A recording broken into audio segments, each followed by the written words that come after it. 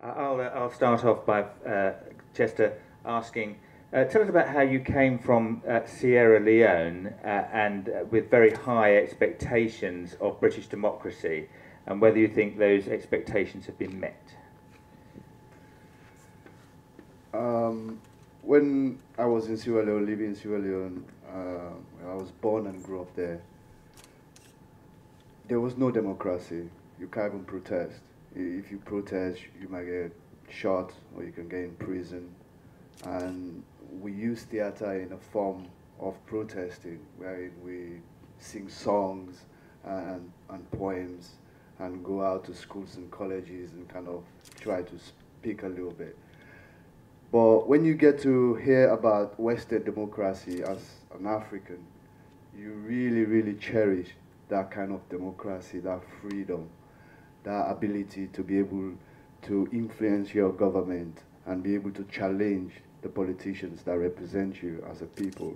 So to us as Africans, it was the most amazing form of system. And I always hoped that I could live in such a system. But of course, in Africa, it's impossible. So the civil war came and all the destruction. So I thought, okay, the only place I could come to is England because I was part of the Commonwealth, and Sierra Leone was a British colony, and I had some relatives who helped me. So I was really happy to come over and live in a free world, you know. So I came here and I been living here, working, and just to survive as a student at that time.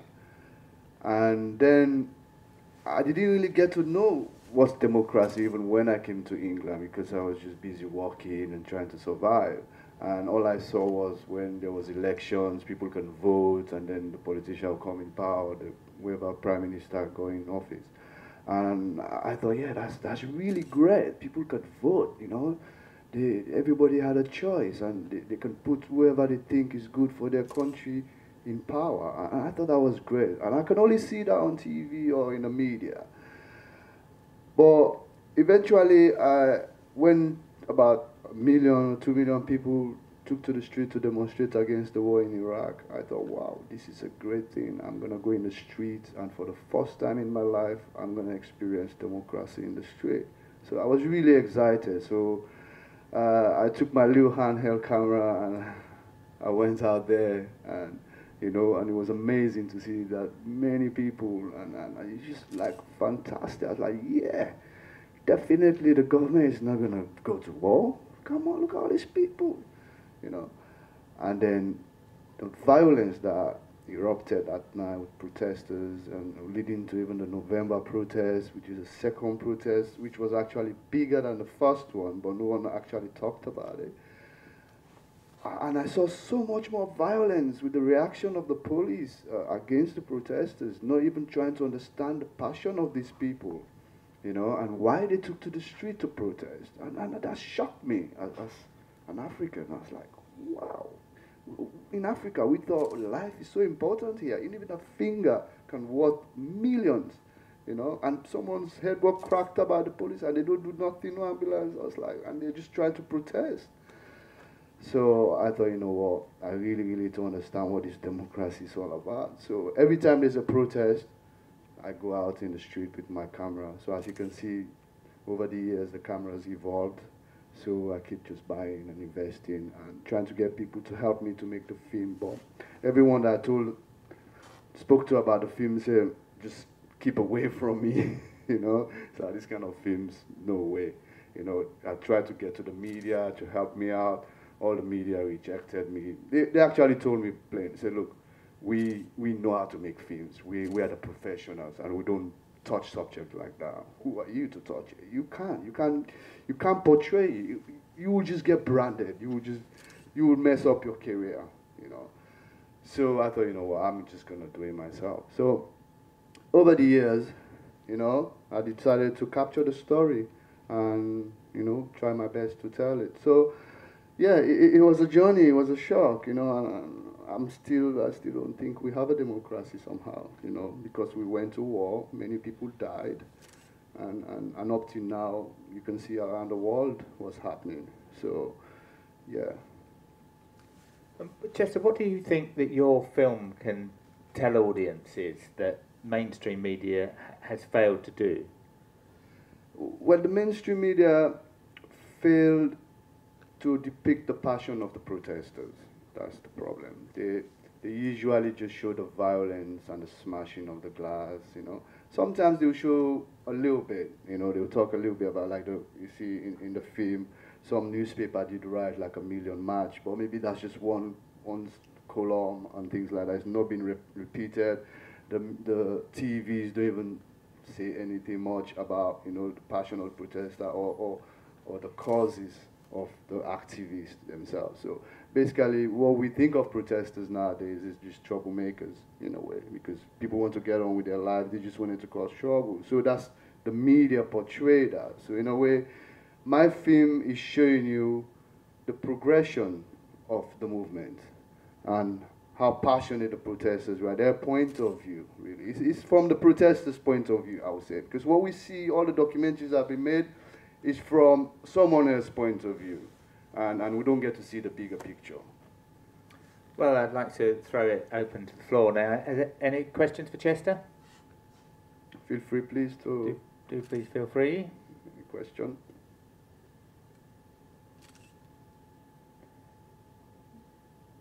No, surely.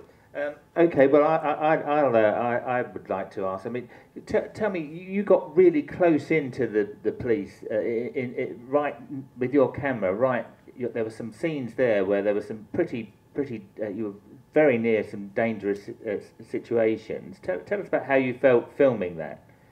Well, it was actually dangerous. Thanks to Jamie McFarlane, who is here. He was there with me, my assistant, who filmed some of that stuff as well.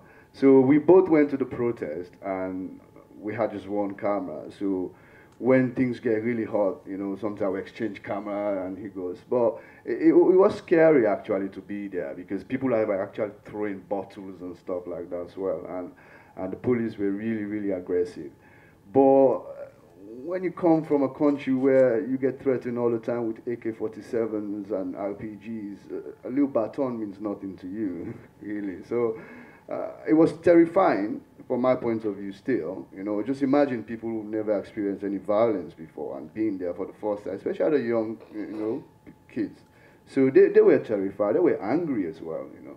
So yeah, it was a bit scary. And if you experience that, you're never going to go to a protest again, you know. Of course, people do go to protests again, don't they? Some people, very brave people, will protest regardless of the harassment. Tell me, Chester. So, what about the media? The way that that the media has portrayed these issues and these events, and just tell us a bit more about your disappointment in that. In the way the media present their own part of the story. Yes. Well, I'm really disappointed because we feed the media, we buy their papers, we sponsor the media in a way, you know. And I sometimes think the media's responsibility is to tell the truth, you know, and be unbiased in a way. And because we are living in a democracy, and it's important for our media to be really truthful and not try to manipulate us. So sometimes when I see stories that they wrote, especially when you go to some protests, and I'm there, I'm filming the progression before the violence, and then I'll go home and I'll watch the TV because I was interested to see how they depict it, or the newspapers, and all you see is the violence, you know, and you think, this has been manipulated because I was there. It was not like that. You know, so that was a disappointment in a way, thinking that, are they not doing their jobs? You get me? Not all the media is like that, you know, don't get me wrong. There are some, you know, media out there who are actually trying and saying the truth, but they're few, you know. And I just think, is it a ploy to blank us out, to make us not be aware of what's going on? So, because if we're not aware of what's going on, how can we make democratic choices when we go to voting elections? So that's what disappoints me really, because as the film Jim said, a democratic population supposed to be an educated population. If you're not educated properly about what's going on in your country, then you can't make democratic choices, you know. So that's what I thought. Any questions for Chester? Any more questions? Yes, please, yes. You mentioned that some of the music people that have approached in order to take the documentary forward have told you that it would be a career for you, it would be a suicide for your career. Do you feel that that's is actually happening now? I think so, yeah, because I'm a professional filmmaker, went to film school, and graduated 2007. And you know, usually when you graduate from a really famous film school, you get in the media, you get in the mainstream quickly. You don't have to struggle as much. But because of the stories I want to tell, no one really want to help me with these stories. Commissioners don't try to engage with me. So in a way, it has damaged my career. I should be making money, some money now, because it's really hard for filmmakers to make money nowadays. But I should at least be earning a living. But what I'm doing is I'm actually spending my own money, loaning money. So I'm in debt, and just because I'm passionate to make the film. So in a way, that has dragged me down, and even trying to, after I finish the film, take it to acquisition in Channel 4, BBC, and say, hey, look, this is the film. Okay, they didn't give me money to make it, but I've finished it. Can you take a look at it? No. And I call once Channel 4 acquisition, and they pick up and say, I'm the director of War Matters. I sent you the film about 2 months ago. Did you get to see it? And she said, oh, War Matters? No, not for us. Bam. So in a way, yeah, it's not helping me as a filmmaker to get, you know, where I want to get, just because of the subjects I chose to do. I guess the next natural question would be, will you continue to do what you are doing? Well, in the African tradition, they say, once you fall in the sea, you have no choice but to swim. So I'm swimming, I'm looking for land. Yeah, I will, because it's a trilogy now, because I'm trying to do 3 documentaries out of all the protest movements. One is War Matters, the other one deals with the student uprising, and the other one deals with the financial crisis. So I was in Belfast, in Northern Ireland, trying to film the G8 summit and all that. And that was quite interesting. Yeah, but I'll continue to work. Hopefully, once I finish the film, then I can have my life back. Okay, there was, yes, you at the back, the man at the back. Yeah, in a way, your film shows quite a lot of the utility of protesting, and I wondered whether when people watch the film, you want them to come away feeling like they should join the protest, or like, I wondered, interested to know what you want to achieve in the film, and also how your opinions on kind of the film as a piece of protest, if you like. Yeah,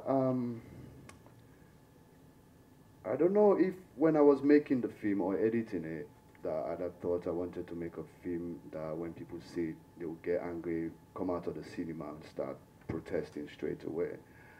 I was just trying to depict a story that I captured and trying to find the right structure to tell the story. And also just make it true to what it is. So I was not really thinking about, you know, creating a campaign kind of film that the protesters or campaigners will use to campaign. Though I wanted it to be like that, you know, that's why when I spoke earlier, you know, I've tried to approach different campaigners to even invite them to come. That's why you don't see none of the protesters here, because the protesters themselves are so divided. They're fighting each other. And some of them in Parliament Square did fight each other, and it was really gruesome and ugly. And just because the government set them up, you know, because Brian Haw, he started a protest.